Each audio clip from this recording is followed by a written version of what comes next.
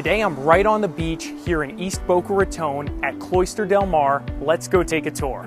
The Cloister Del Mar condo is located just east of A1A on the ocean, south of Camino Real, and north of Hillsborough Boulevard.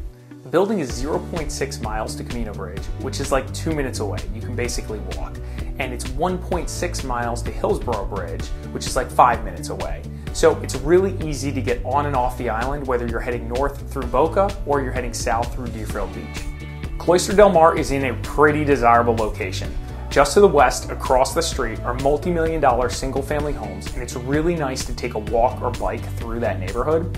And then just to the east, the building sits right on the beach, and it has amazing views of the ocean. To the north is South Inlet Park and Boca Raton Inlet, which the building also has incredible views of.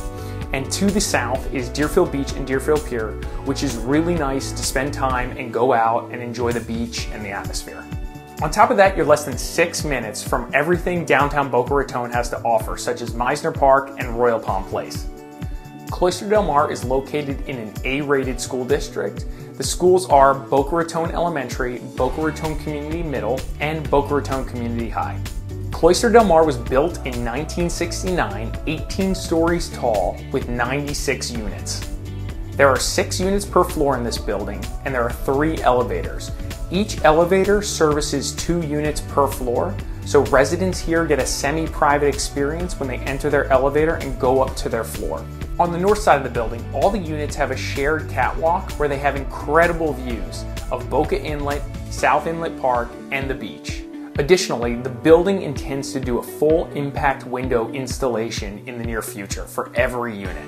Now let me show you some examples of some floor plans and units in this building. Units in this building will range in size from 1,300 to about 1,900 square feet with 2 to 3 bedrooms and 2 to 2.5 bathrooms. All the units that I've seen in this building do not have a split floor plan, meaning the bedrooms are all next to each other. Now let's walk around the property and check out all the amenities. When you pull up to the building from A1A, residents will enter the underground gated parking garage and park in their assigned parking spot, while guests will park above ground but enter through a 24/7 call box. While I'm walking around the garage, I think it's worth pointing out that residents are allowed to store some of their bigger stuff, such as paddleboards and kayaks, right in front of their parking space. Not all residents park in the underground garage. Another important note is that every unit gets its own private storage. The condo association's property is nicely landscaped and clean, and it has a decent amount of guest parking out front. The pool area, which is right on the beach, and the building also offers shuffleboard and a picnic area and a place to grill. Now real quick, before we go inside and I show you the rest of the amenities that this building has to offer, let's take a quick walk out to the beach and enjoy the nice ocean breeze. As I mentioned earlier, this building is right next to South Inlet Park, so you can walk right out of your building and stay on your private beach, or you can walk a little bit north and enjoy South Inlet Park and watch the boats come in through the inlet.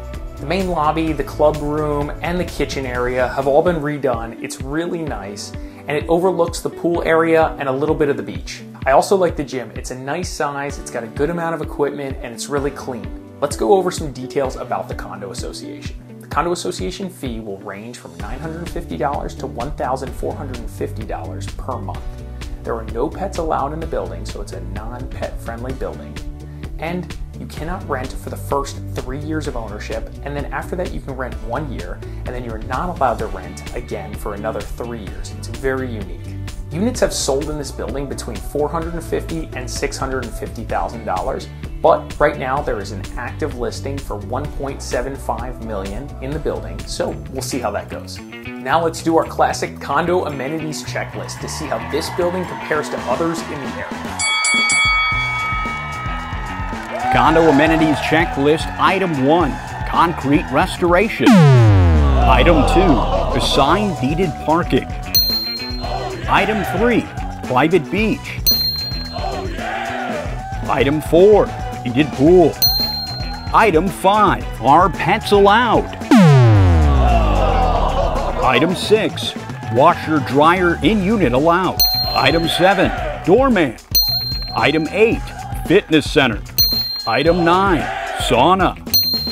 Item 10, game room.